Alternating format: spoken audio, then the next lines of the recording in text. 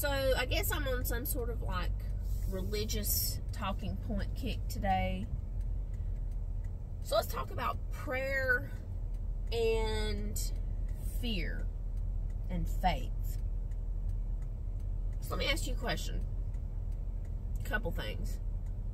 If you pray and then worry, does it cancel your prayer out? Because by having fear shows lack of faith. Again, these are just questions that I'm posing. I'm not saying that you're wrong if you don't feel this way. I like to ask provocative questions. So if you pray for healing and then you worry and worry and worry and worry and worry, does your worrying show your lack of faith? Another thing, my nanny always said, and I truly believe this has been present and true in my own life, is that be careful what you pray for, right? Because if you pray for patience, God will give you the opportunity to be patient.